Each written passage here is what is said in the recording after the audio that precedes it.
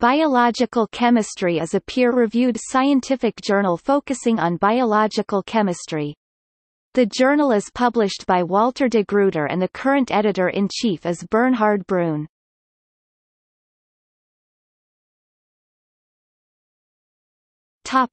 History. The journal was established by Felix Hauptsaler in 1877, under the name Zeitschrift für Physiologische Chemie English, Journal of Physiological Chemistry, and was edited by him until his death in 1895. The journal was subsequently renamed Hauptsaler's Zeitschrift für Physiologische Chemie in 1896. Following Hauptsaler, the journal was edited by his student and collaborator, the German biochemist and Nobel laureate Albrecht Kossel, until his death in 1927.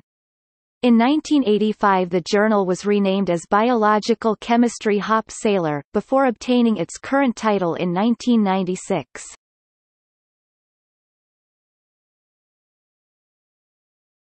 Topic: Abstracting and indexing. Biological chemistry is abstracted and indexed in.